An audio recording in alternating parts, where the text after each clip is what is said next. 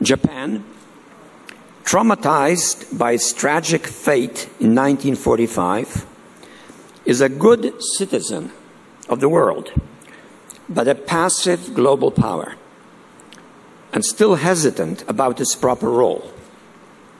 The victim of territorial unilateralism on the part of Russia, and the target of bitter war memories on the part of China, Japan's regional isolation is further intensified by the continued mutual animus with its immediate neighbor, South Korea.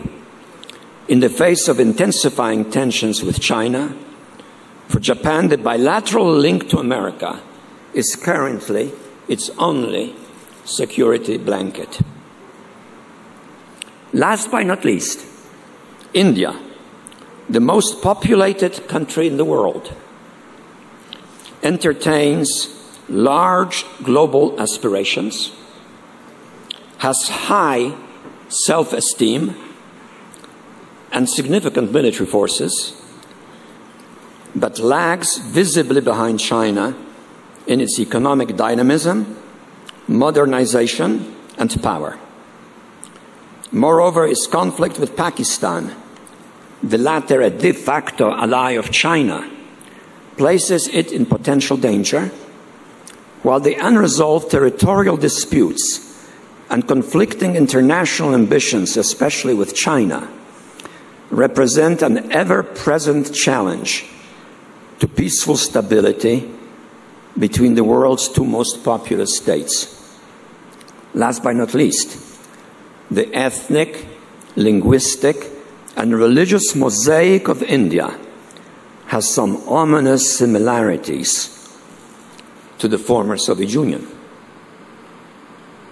In today's world, Eurasia, writ large, is the central arena for potentially disruptive international conflicts arising out of the foregoing condition. It is the setting for latent as well as for already surfacing territorial disputes, conflicts over mineral or water rights, collisions over maritime demarcations, not to mention religious, linguistic, and ethnic animosities.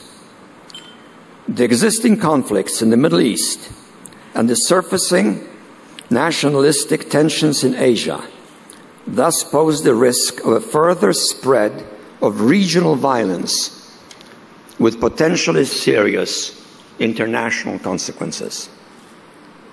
A larger war over a fragmenting Syria, or an American conflict with Iran precipitated by Israel, could in turn have seriously debilitating consequences for the currently already vulnerable world economy.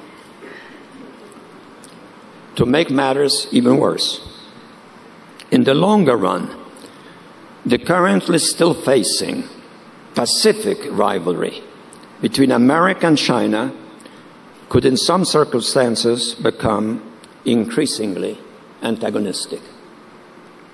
Highly visible pressures in the direction of mutual hostility have lately been rising in both countries.